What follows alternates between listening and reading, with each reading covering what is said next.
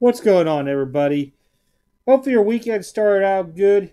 Um, Currently, I'm probably on my way home from the Lexington card show, so this video should be popping up either during my drive home or just as I'm getting back. And it was just one of those things I wasn't too sure if I was going to end up going, mostly due to shipping out packages. And I got anybody's stuff that's been purchased as of like 4 p.m. Eastern on Friday out today. With that being said, I don't know if anybody's stuff will go out Saturday. Just for the fact is, I gotta drive an hour and something to the show until I get there and get back. The post offices may be closed, so just be aware if you go to the store and you buy a box, it may not go out till Monday.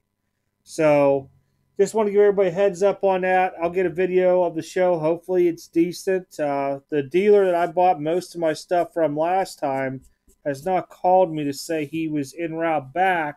So, it kind of scares me. I don't know what I'm going to find down there. But before we get into the actual big part of the video, this finally came in from Canada. This has been on my bucket list for this year.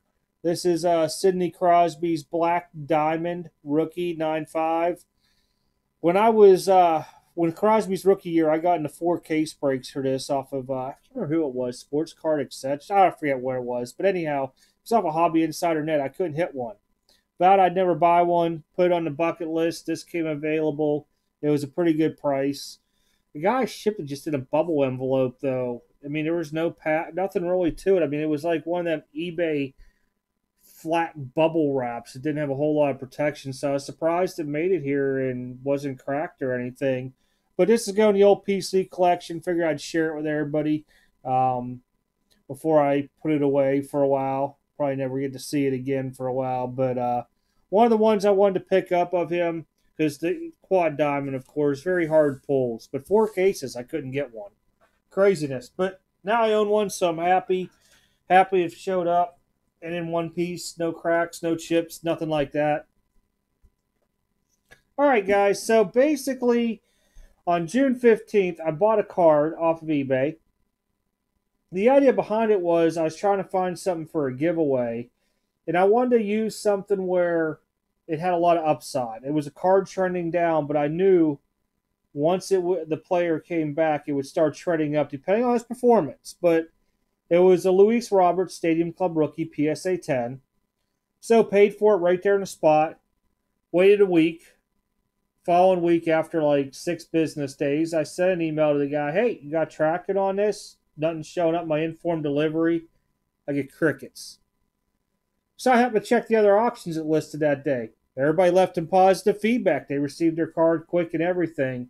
So as of today, which is Friday, I had to go through, process the, I guess you could say, chargeback, and eBay gives them 3 days to respond to it. I'm like, okay, but I don't want the card no more. The dude's already too late onto it. I mean, it's not like he can mail it today and it gets here. Well, it could get here Monday, but it was just bad business all around. I think at the time frame it sold for about $20 lower than the other comps onto it. Maybe that's the reason behind it. No idea. I'm going to pull it up just so you guys can see. Boom. This is the guy too, Wax Pack 7.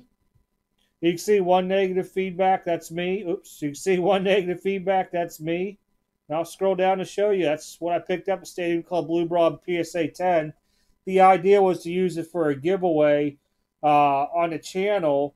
So I'm going to look for something to show tomorrow instead, because this really just upset me. The guy never did. You can see my thing, purchase item June 15th, and the seller has failed to ship the item after 10 days.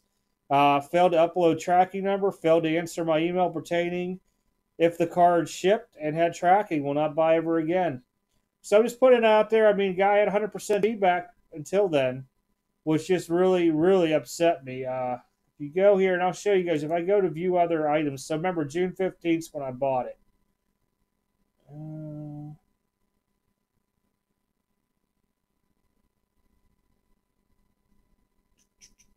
Slow today. I got to reboot the computer because it had an update needs to be done. So if we go to his sold listings, maybe, kind of, huh? Maybe the computer will work. It's saying I got to install some updates and stuff, and I kind of stalled it out. There's my Lubob right there.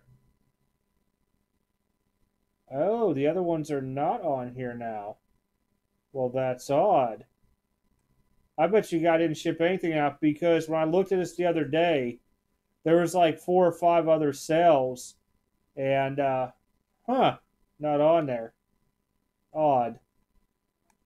But anyhow, he never shipped out. Never know why, what. But hopefully the refund will come out eventually back to me. I don't know how they do it now. If they ship it back to my bank, give me credit on my account, I got no idea. If anybody's done it under the new program, just let me know. But if you look at this. All this stuff here. Smooth, fast delivery, good seller, great card, all this stuff. Nothing. But it just shows you that anytime somebody go bad, I mean, I reach out by email, and I mean, as a seller, sellers should be reaching out to me if there's an issue. And it never did, so you got my negative feedback for the year. Probably the first negative feedback I've left in 2 or 3 years. I'd have to really go back and search. But other than that, everybody, hopefully I did well at the show today. Basically my idea behind it was I was going to take X amount of cash and see what I could get. Now it excludes if one of my top 24 cards that I'm still on my bucket list are looking for. Then I might go over the limit. But I was going to take X amount. I don't want to give that away because it's going to be another video. And to see what kind of deals I can get for that kind of money at the show. And try to pick up something to replace this that I was going to use for a giveaway on a channel. All right, everybody. Figured I'd put this out in case people have their block eBay list people. He's definitely on mine now. And if you don't know how to do it, just go into Google and put in eBay block buyer or bidder list or something like that. Because that way he can never buy from you and get you back. And then just blocks them out. They're banned against you. I think I got like, I don't know, I bet there's over 1,000 people on it now. But, all right, everybody. See y'all later.